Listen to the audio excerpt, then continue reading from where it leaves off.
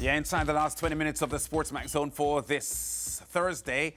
And we're going to talk some football now. All teams have played 13 games in the Ray and Nephew Jamaica Premier League, marking the official halfway point in the competition as the 4 teams with a game in hand were in action on Wednesday. Cavalier continued their impressive run of form, defeating Humberland by 2-1 to record their 5th consecutive victory. Gadael Irving and Shaquiel Thomas scoring for Cavalier, who moved to 3rd on 27 points, same as second-placed Portmore United, and a point behind leaders Mount Pleasant. Harbour View also ended a solid week, getting by Dunbeholden with goals from Shaquiel Bradford and Jahshaun Anglin. It's the first time this season that Harbour View have managed to record back-to-back victories as they climb to 9th on 15 points. Their head coach Ludlow Bernard says he's proud of the team effort.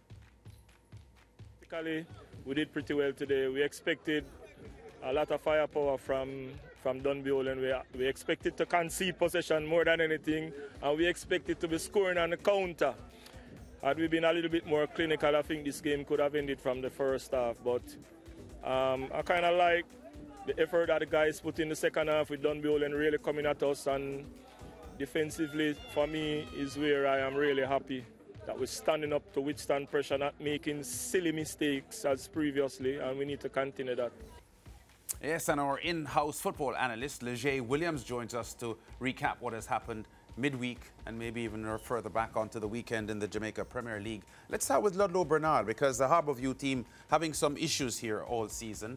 They actually ended last season with 4 consecutive losses. The second leg of the quarter-final playoff, then they lost the 2 semi-final playoffs, and then lost the 3rd place playoff as well, and started this season winless from their first 6 games. So the 2 wins here back-to-back for them, Lige, would be very satisfying for Coach Bernard. As we said, first time back-to-back wins so far this season.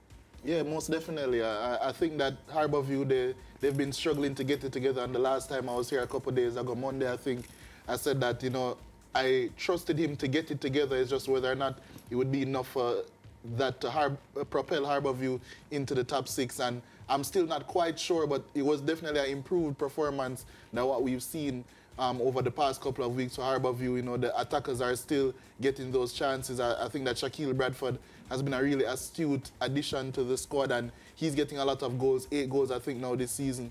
So Harbour View, they still have the quality in the team. Ajuma Johnson, he's injured right now. He'll be out for a while. We're seeing Jahshaun Anglin, 2 penalties in consecutive weeks, but not only the penalties, man of the match performances as well. He's a player that I think has so much quality, one of the best midfielders in the league. So I think if they're going to piggyback off of those players, they should be fine. But Ludlow Bernard spoke about the defense as well, and they haven't been really defensively sound so far this season. That's something that they're going to have to work on, and they'll have a really uphill battle if they want to get into that top 6.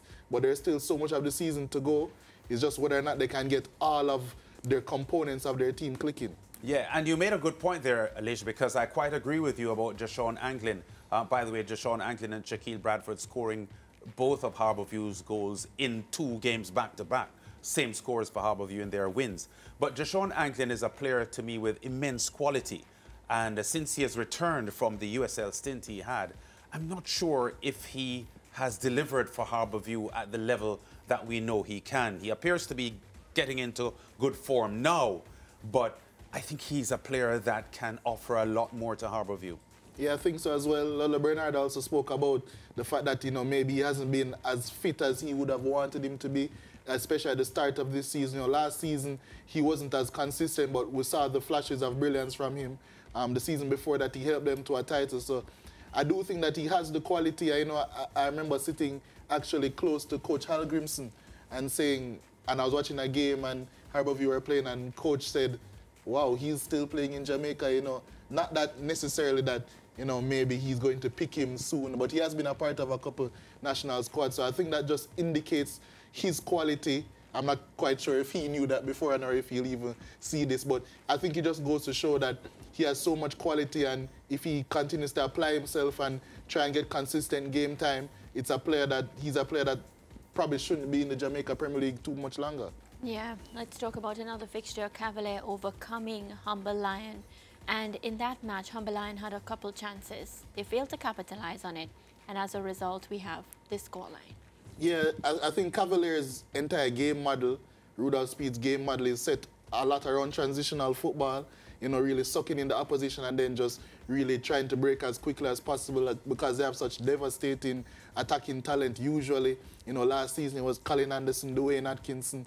Dwayne Atkinson is back now in the fold. And then to add to that, they have Shaquiel Thomas now, who's scoring, I think, 5 goals this season. Yeah, Colin Ainsworth. Yeah, Colin Ainsworth, who has been moved into more of an attacking position. Christopher Ainsworth, sorry, who has been moved into more of an attacking position, and he's performing really well, the young player, going to be in the under-20 Jamaica training squad as well this week. So I think, and then when you add that to John Mario, Calvin, all of the attacking players that they have, but I think in games that they're forced to dominate themselves and have all of the possession, I think because it's a stylistic clash, sometimes they can afford some chances to the opposition. And I'm not saying that Humberline deserved to get anything out of the game yesterday, but Cavalier, I think that's one part of their game model that they need to adjust in the fact that when teams allow them to have the ball, they're not quite as penetrative as they need to be. And we saw that bite them, especially, I think, in the link-up final against Portmore United, a team with a similar style, a similar setup. And I think as Cavalier go forward, they're going to have to find a different way to attack than transitional play. As we see here for a goal like this, they're great on the transition, but you're going to have more phases of play, especially in playoff scenarios when the game is a bit slower. So it's up to them to fix that, and I'm sure Rudolph Speed will have his fixes for that, and they'll progress as the season goes on. Yeah, you mentioned Shaquiel Thomas, and then you went on to make your point. He was man of the match for this particular fixture, and of course, he was interviewed about his ability to score goals, but what really stood out for me is the fact that he kept mentioning he's also willing to assist. And he does a very good job at that, you know, creating chances for other players, not being a selfish footballer. What do you make of that aspect of him? Yeah, I agree with him, and I think that's how his coach sees him as well. When he was coming up at Jamaica College, it was very evident that, you know, he had the quality to, you know, help out in attacking multiple facets. He wasn't only a goal scorer, and we're seeing him being deployed deeper and deeper. And the good thing about that is that it's not stopping his goal scoring exploits. In the recently concluded Caribbean Cup, where Cavalier went all the way to the final, he was a tournament's top goal scorer. We're seeing him now with 5 league goals so far. So I think he is a player that can score goals, but because of his immense quality, his link-up play, his willingness to run the channels, his willingness to make runs to vacate spaces for other players as well, I see him as a player that can not only impact for this Cavalier team, but, you know, I don't like speaking about the league as if it's a transitional one for players to go overseas, but I think his game would translate really well to other leagues where you have to be a bit more selfless than most Jamaican players tend to be. And he scored in 3 consecutive games now as well to bring his tally to 5. And before we wrap, some credit to Cavalier on their clean sheets as well. They had gone 4 clean sheets before last night, and it was an own goal, so they scored on themselves. So they can claim that no team has scored against them in 5 matches. Yeah, and you could see how upset they were when that own goal went in there. Definitely a team, because in the previous 10 games before that run of clean sheets, they conceded a goal in all of those games. So I think they're a team now trying to break that mold and really turn back into a defensive juggernaut. Because if you're going to be a transitional team, as we've seen, you know, throughout the years, you have to be able to first defend well, then be able to attack, and that's what Cavalier tried to put forward. And, you know, if that's their game model and if it's going to work this well, they're definitely going to be a strong team as the season winds down. I agree with you, Liz, 100%. We go to break. Back with more after this.